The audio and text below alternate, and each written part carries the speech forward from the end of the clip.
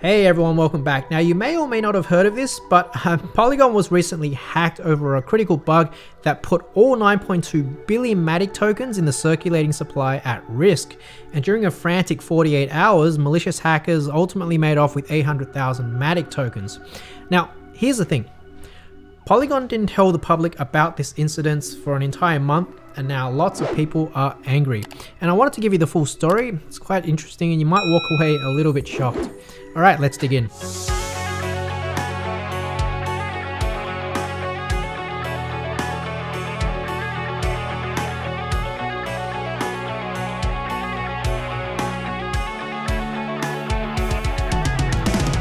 Okie dokie, so on December the 3rd, around 10 AM London time, which by the way is around 2 AM on the US West Coast, 5 AM on the East Coast, and around 9 PM here in Sydney, a white hacker raised the alarm about a bug on Polygon's Genesis smart contract. Now, 6 hours later, the Polygon team confirmed the vulnerability, right? It was a critical level bug that put the entire circulating supply of around 9 billion MATIC tokens, worth about $20 billion at the time, at risk. Now they had to update the mainnet as soon as possible, and it was going to be an emergency hard fork. Now over the next 30 hours, the team frantically coordinated their fix with validators on the Polygon testnet in preparation for the emergency mainnet rollout. Now on December the 4th at around 2 PM London time, which was around 27 hours after the white hacker first raised the alarm, the Polygon team ran out of time. Right? A hacker began exploiting the vulnerability and stealing MATIC tokens. Now 5 hours later, a second white hat hacker raised the alarm and offered his or her assistance. 2 hours after that, the Polygon team informed all the validators on the network that the mainnet needed to be updated now. 10 hours after that, 90% of the validators had updated their nodes. All in all, it took less than 48 hours to patch up the vulnerability. About $1.5 million worth of MATIC were stolen, unfortunately, but let's just say that it could have been a lot worse. And the two white hackers who raised the alarm, they walked away with a $3.5 million bounty. Good for them. Now for the next 4 weeks, the Polygon team stayed quiet about their potential brush with death, before announcing it in this blog post on December the 29th, just before New Year's. And parts of the Polygon network were quite livid, not so much because of the vulnerability itself, because bugs and hacks are pretty commonplace in crypto. It is a software after all, and Polygon certainly had its fair share of past incidences before this one. No, many in the community were furious because of Polygon's silence, as if they wanted to maybe sweep it under the rug. You see, the crypto community is pretty sensitive to the topic of transparency, right? I mean, that's what really pure crypto is about, the decentralization, returning power to the people narrative. So how can you force a hard fork down the validators' throats with no notice? Right? That's a centralization issue, and hide it for a month. That's a transparency issue. Can we still trust Polygon? That's the question. And the answer is, well, we kind of have to. As it turns out, the Polygon team was actually following a policy that Ethereum itself uses.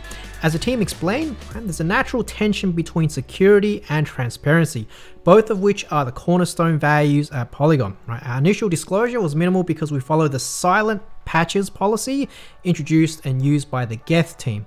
Geth, by the way, is Go Ethereum, the software Ethereum validators use to run their nodes. Now it turns out that since November 2020, the policy for fixing a vulnerability on Ethereum was they'll silently patch it up, right? Certainly they won't be announcing it on the spot, otherwise it's going to attract malicious hackers like a pack of hyenas. And then 1 to 2 months after the silent fix, they'd publish details about what actually happened. And this is exactly what Polygon did. Beginning in December, we had the critical vulnerability. And then it was fixed within 48 hours, and then a month later it was declassified. Just like how the KGB, CIA, MI6 declassify sensitive incidences years or even decades later. So, in my opinion, I think what Polygon did was reasonable. Yes, they weren't transparent, but that was for operational reasons, certainly not malicious reasons. In fact, this practice of staying silent and going undercover is also common practice for other projects, such as Monero in 2017, Zcash in 2018, and even Bitcoin in 2018 as well. Right? Back then, an anonymous user let the Bitcoin developers know that there was a serious bug with the Bitcoin core software that miners used to secure blocks. Now, 2 hours later, one of the developers realized that you could, in theory, exploit this bug to print an unlimited amount of Bitcoin. Right? Now, realizing how serious this actually was, the devs kept the vulnerability under wraps while they pushed the miners to install a fix. And because you had thousands of nodes across the world who were all updating their nodes at different paces, in theory, the Bitcoin blockchain could have split, with the unupgraded nodes continuing to add blocks to the compromised chain.